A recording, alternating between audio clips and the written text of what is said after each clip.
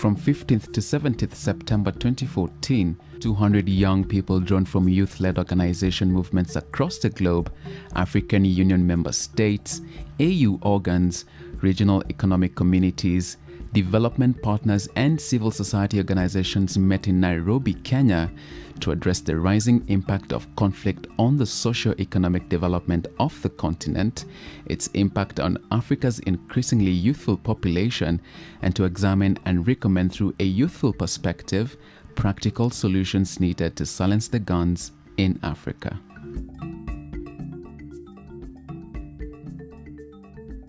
This forum was organized by the African Governance Architecture AGA as part of its annual dialogue series on democratic governance trends in Africa.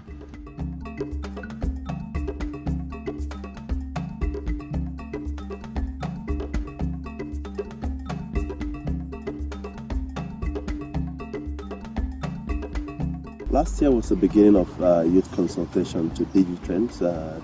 And this year is a tremendous improvement on last year. What led to starting youth consultations? The idea of the youth consultation basically was from the realization of the fact that you cannot have any serious conversation on improving governance on the continent without involving young people. If you look at the numbers, 60%, if not more, of the African population is youth. They are the greatest beneficiaries of whatever change we make in our democratic governance processes. So it is important that we begin to factor their own opinions, point of view, their insights into the work that we do. Last year, the participants at the youth consultation had requested that they would not want to be coming every year for just meetings and all of that, but that they want something strategic that says that this is how the Department of Political Affairs within the African Union wants to engage them on democracy, on human rights, on constitutionalism and rule of law, on humanitarian assistance. And so for us, the way to interpret that is to come up with a strategy, a broad strategy on youth engagement in democracy, elections and governance. We started to piece together the conversations from the online conversations we had. We also had the consultations we had in the regions we had in the East, and we had in Southern Africa, and of course we had a Google Hangout for West. And so we're already piecing all of this together to have what we call a draft strategy, which participants are reviewing at the 2014 youth consultation. Overall, the goal is to say that if we intend to silence the gun by 2020, and we already recognize that why we are in the state that we are is because there are governance deficits on the continent. How do we begin to engage young people in strengthening governance?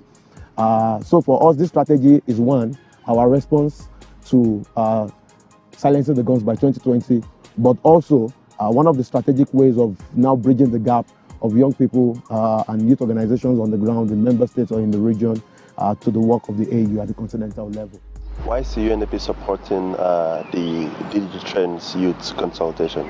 We felt like the best way for us to start internalizing that global youth strategy would be to develop first a partnership with the African Union, since they are the de facto institution on the continent, but also through that partnership try and start looking at how to address some of the issues affecting member states when they want to develop policies and programs to deal with youth issues, right? Youth unemployment, participation. So the DGTrend came as a result of us thinking through ways of influencing regional dialogue. So we have the high-level dialogue coming up in the car. It is given that young people would not be given the same level of engagement platform as they have here. So we thought having a separate platform, a separate consultation, where we bring smart young people from every part of Africa. And that's why you see young people here from Egypt, Tunisia, Mauritius, Cameroon, Nigeria, Ghana, but create a separate platform for them to sit and think and reflect on what their priorities are, so that when they come out with a recommendation, that is then sent to to Senegal, these recommendations would be considered as part of their voice in the high-level process. So in UNDP, we're all about including and inclusive development. So we feel this is a critical component of inclusive dialogue and development, and that's why we deliberately decided to support the initiative. It is a vital component of our own implementation of our own youth strategy, which happens to align itself very well with what the AU and the African Union Youth Charter is all about. So this is something we take very serious at the United Nations Development Programme. Following deliberations on current trends, challenges, prospects and opportunities for women in democratic governance and peace building, the following key issues emerged. It was acknowledged that an estimated 60% of the overall African population, Africa's youth, are at the heart of Africa's violent conflicts, which has in recent years been exacerbated by acute governance deficit, which has hindered development and triggered violent conflicts on the continent.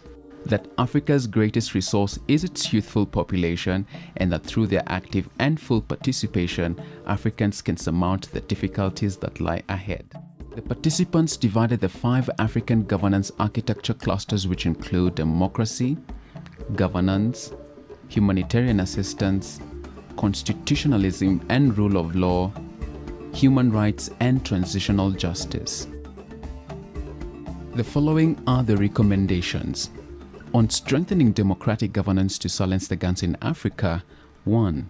The AGA Secretariat should ensure interdepartmental and multi-sectoral partnerships with relevant African Union organs and institutions, civil society, development partners and media in the implementation of the AGA-YES.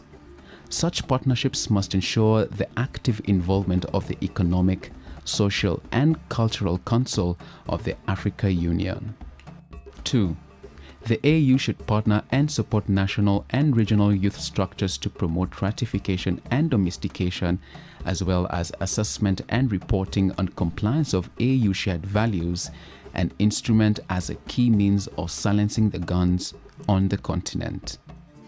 On peace building and preventive diplomacy, the AU should encourage and support member states to put in place structures that foster and strengthen conflict resolution, peacemaking and peace building at national, regional and continental levels. Member states emerging from conflicts should make deliberate efforts to ensure that young people participate and are included in preventive diplomacy, conflict resolution, mediation, and post-conflict reconstruction and development efforts. For socio-economic development for sustainable peace, AU member states should develop and/or strengthen national youth structures to create opportunities for innovation, entrepreneurship, jobs, and engagement in public service. African Union Youth AUY program should take a lead in enhancing the capacity of young people across the continent to effectively engage and participate in public service and entrepreneurship. For implementation mechanism and follow-up, the AU should strengthen its communication, media outreach, and citizen engagement strategies to ensure that they are user-friendly, accessible, and impact-oriented.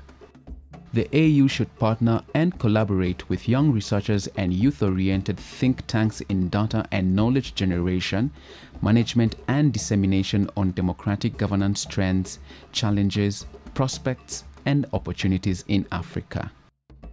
The AGA Secretariat should coordinate the implementation of the recommendations as well as the AU Youth Engagement Strategy.